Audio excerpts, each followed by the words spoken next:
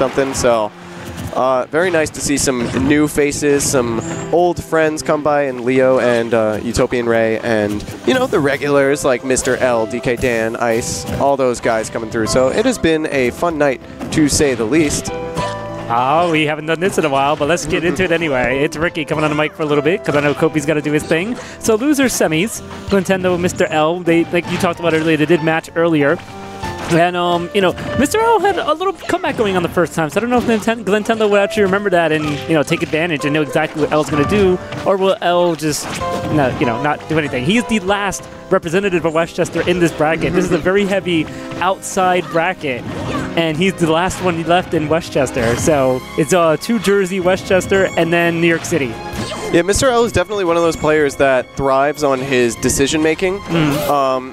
You know, he's one of those people that he's a sleeper, because on paper there's a lot of people that have these winning records on him, or like he'll lose to somebody but then he'll beat them the next time they play. Notably, I think he's beaten DK Dan like 2 or 3 times in the last couple months, which is something that he used to never be capable of doing. But you know, he's definitely on the come up, to say the least. One of those like projected PR things. Like if I were a statistician, as he gets the up smash right there, only sitting at 77. If I were a statistician, like if I had my own little Smash news show and I had like a week by week analysis, I would say, well, Mr. L is definitely sitting in that 6 or 7 spot right now. But you know, we'll see what he can pull off for the rest of the season. But he has a bright future ahead of him. Now, another thing about Mr. L, he ended last season pretty poorly and started this season pretty poorly. So he's been stepping up lately. So shout outs to Mr. L. As you can see, he's been getting top 8 in the last couple of Westchester tournaments.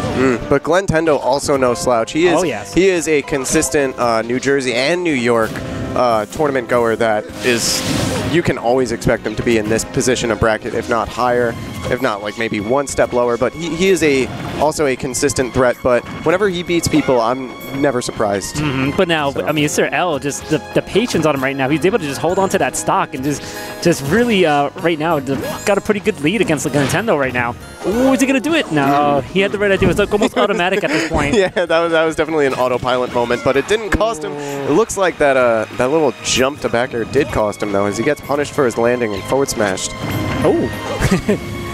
And you know what? Mr. L has upgraded his cape game for sure. He's been keeping a lot of things, but hasn't really used it to his advantage so far yet. So far, it's been turned around against him. No, that definitely won him game 2 of the last set that they played. Yes. He wasn't doing enough of that in the game 3 against Glenn when he had the significant lead. He just couldn't close it out.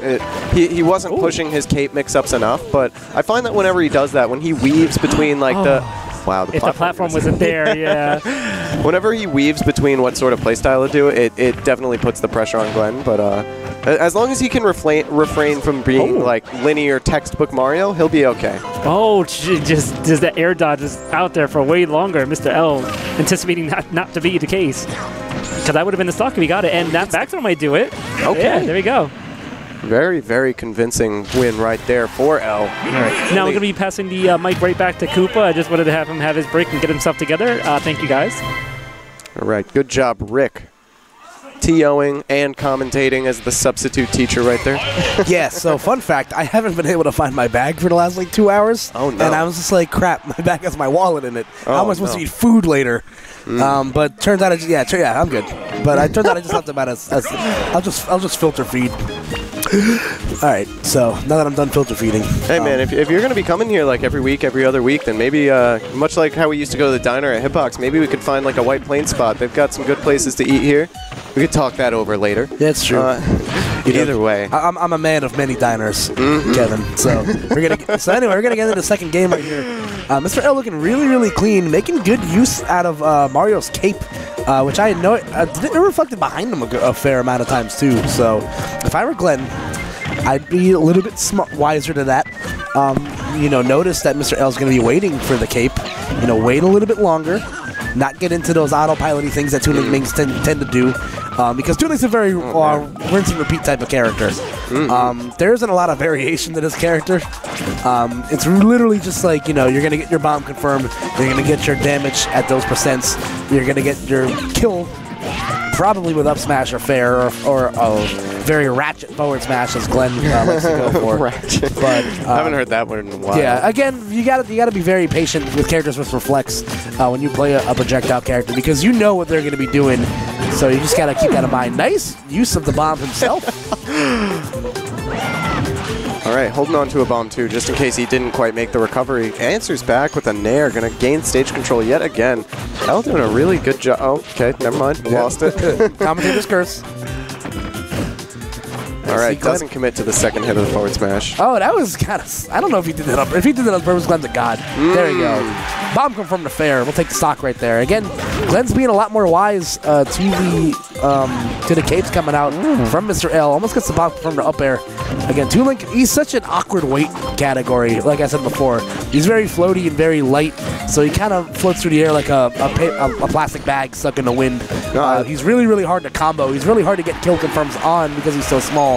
But the raw back air are going to be enough right there. No, I like that L is answering back with some item play of his own. And he's not, I was just about to say he's not throwing any fireballs, as he just threw a couple right there. But that's something I really like about Mario. You were saying like Toon Link's very rinse and repeat, kind of like linear in a sense.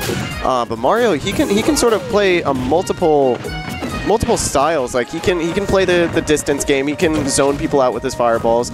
Not necessarily the best strategy to consistently do against Toon Link, but he has a way of transitioning between aggression, passiveness, and you know, a mix of the two. I'm sure Mario can get some passion in this game too. Oh man. Yeah, he almost passionately stole that coin from Toon Link. He's definitely passionate about his money. He steals it from your pockets with that up special. He's a union guy, man. He's got to be passionate about his money.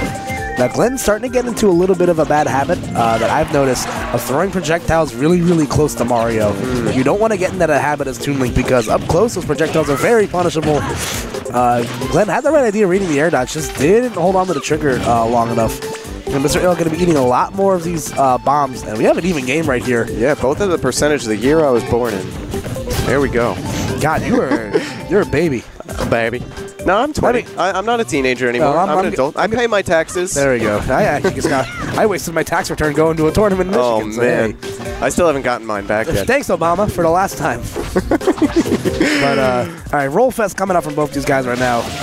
I think both, it's you never can really tell with certain players, but like some players just kind of get into the mentality they just want the game to be over. Oh yeah, so this is close. Yeah. This is way too close actually. So they both got to be really careful. Let's see how Mr. L opts to go for the edge guard here.